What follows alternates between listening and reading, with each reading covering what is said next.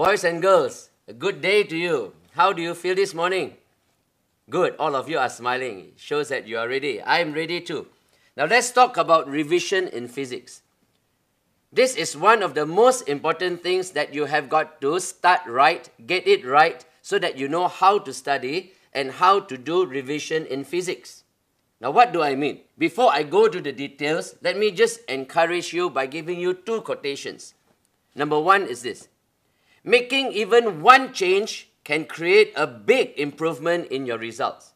So this session, I would like to encourage you to bring about some changes in the way you study physics, and which will result in better results for you. I know some of you said, Uncle Pang, it's getting a bit late, isn't it? Don't you worry, because it is never too late to be what you might have been. So you don't worry about whether you are too late or not. Just get going, and whatever you learn today, just put into practice. So for revision in physics, basically there are two types of revision. One, I call it input revision, whereby a student would just be reading his books from page 1 to page 500, trying to read everything before the examination, and that spells disaster. The more effective way of revision is what we call output revision. That's the reason why you see that the words output is bigger even on the screen. Now, what does output revision consist of? The most important aspect of it is basically a rehearsal. In other words, you practice beforehand. You practice beforehand just like getting ready for the opening ceremony of the Beijing Olympics. You have to have rehearsal. Rehearsal, we mean two things. Number one, you answer past year question examinations. So that is vitally important, and I will be covering it in my other sessions with you. But first and foremost, let us look at the other aspect of rehearsal, which is using the formulae page that has been given to you in the examination paper. Paper 1 and paper 2. Alright, let us now take a look at the formulae page. Now, for example, these are the lists. This is the list of the formulae given to you. Altogether, there are 29. So this is the first 4. I will just run through it very quickly, and then I will illustrate by taking a few. Pressure, heat, PV over T equals the constant. This runs through actually all the Form 4 and Form 5 work. Alright? So make sure that you know the formula very well inside out, so that on the day of the examination, you won't just look at the formula with your mouth wide open. And then the formula looking at you.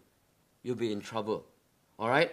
So now, let us go to the details. What am I going to do? Or what am I supposed to do? So I will just take this 4 as an example. So what you need to do is write down number 12. For example, just write down number 12. Okay. Pressure equals to H rho G. Write it again. Pressure equals to H rho G. Never mind even if it is given to you. Just write it again. P is pressure. P is the pressure. Write it down. Don't think it's too simple. And write down the units. Units is absolutely important in physics. What is the unit for pressure? Anybody wants to answer? Okay, you are shy this morning. Alright, I'll just write it down for you. You can write down Newton per square meter, or in Pascal. And write down as well, what is the next one? H. What is H? H is the height. The height of the fluid column or liquid column. And what is the units in?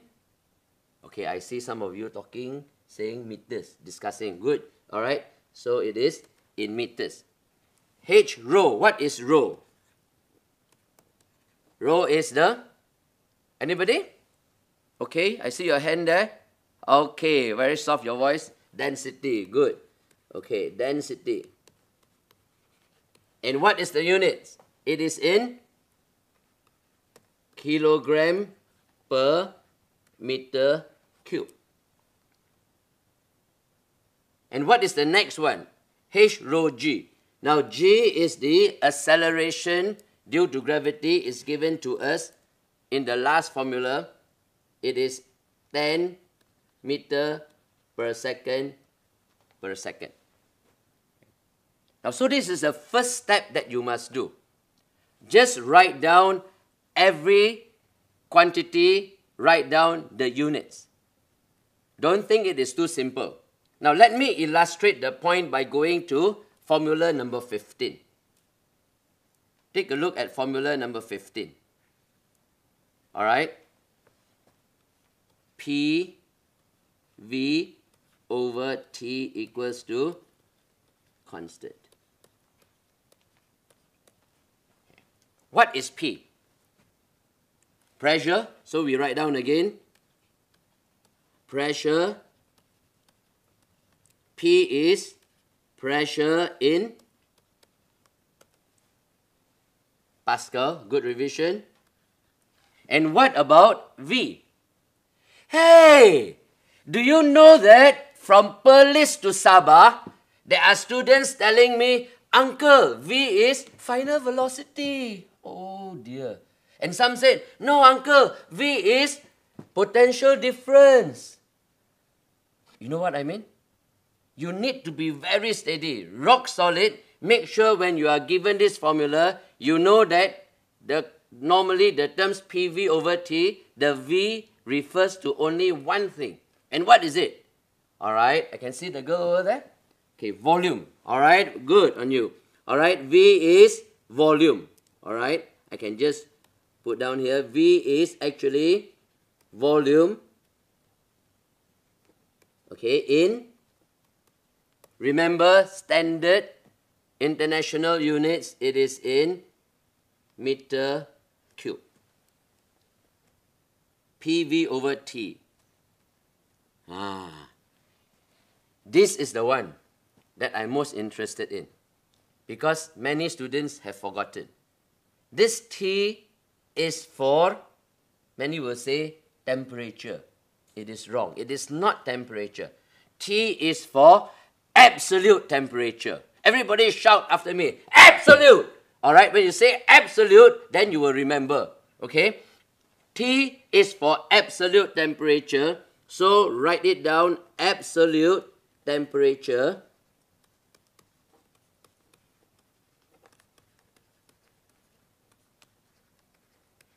Okay. Absolute temperature, and what is the units? It is in K, Kelvin. All right, it is in Kelvin. Just put the bracket down there. Now let me encourage you because you will need to remember this. Highlight the word absolute. And one more thing that you can do is this. Every time you are given this formula, all right, write it down straight away. Before you even start answering any questions, PV over T, write down the word absolute.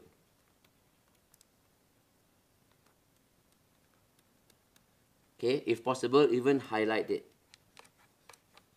Just remind yourselves. Because most students, if they forget about this, they would make a lot of errors in the calculations. So let me summarize. Basically, what I have taught you in this short few minutes is this. Go through number 1 right up to number 29 in the formula page. Do yourselves a favor. Just write this over and over again so that you are familiar with the quantities, the symbols, and the units. And from there, you can go on to the next stage whereby you tackle the questions. You can go on to the next stage whereby you write down the definitions for the terms, for the symbols. So with that, I wish you success, wish you all the best, and thank you very much for your effort, for your cooperation, and may God bless you.